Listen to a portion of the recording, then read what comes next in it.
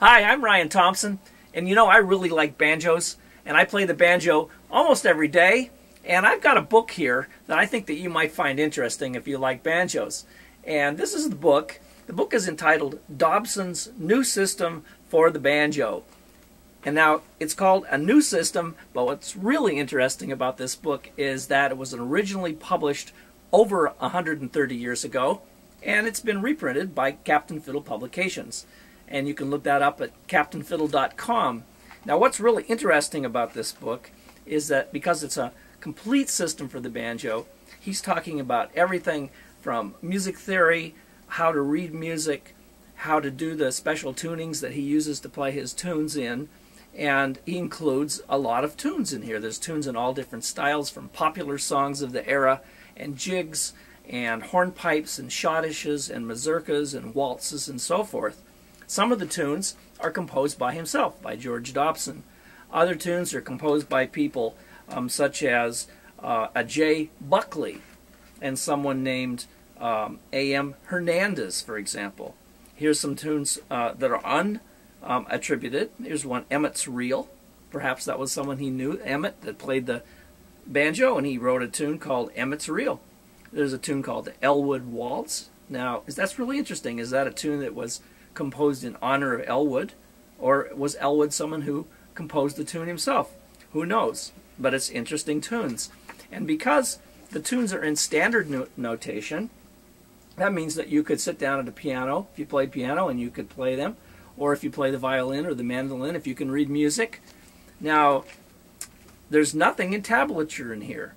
So this isn't a clawhammer book about clawhammer old-time open-back music, and it's also not a bluegrass banjo book. This is George Dobson's own system for the banjo, which is really interesting, I think, historically. Let me read a little bit of the preface in his book.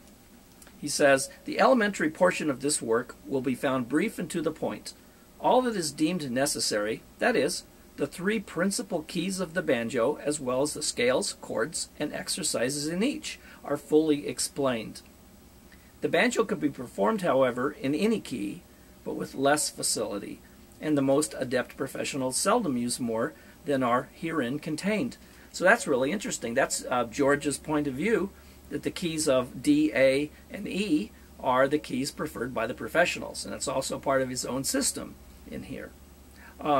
He has a lot of different tunes in the book, like I said, and what's really kind of useful in his method is that he's started with simple tunes at the beginning, and he works up to medium difficulty tunes, and then he goes on to more advanced tunes.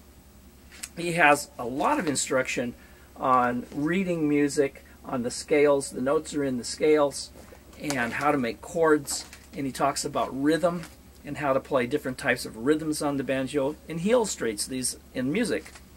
He talks about, this is really interesting, I think, right here in the middle, when he's talking about how a banjo works and the different keys and the scales and the music theory that's associated with it.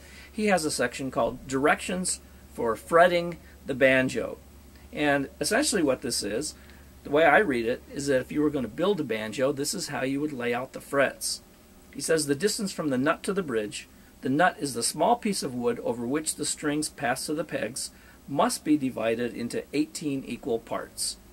Then place in the first fret, then again divide the distance from the first fret to the bridge into 18 equal parts and place in the second fret, and so on until you have inlaid 12 frets, which is all that is necessary. The frets should be 1/8 of an inch in width of veneer, inlaid level with the surface of the fingerboard.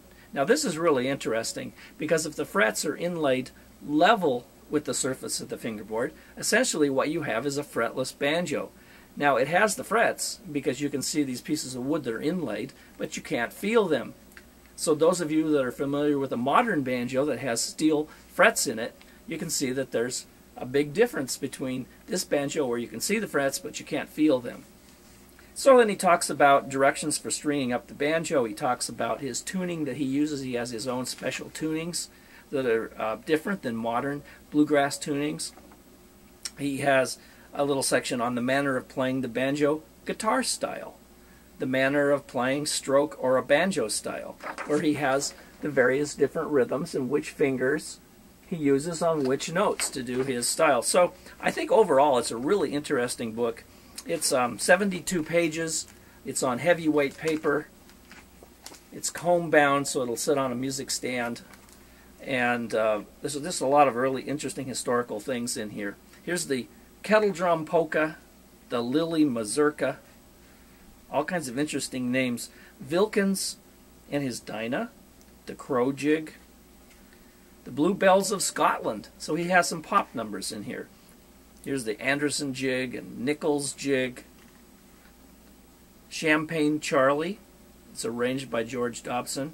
So a lot of times he'll take a pop tune and then he'll write down his own arrangement of that tune. There's Captain Jinks. There's a number of exercises. The Harry Waltz. Harry.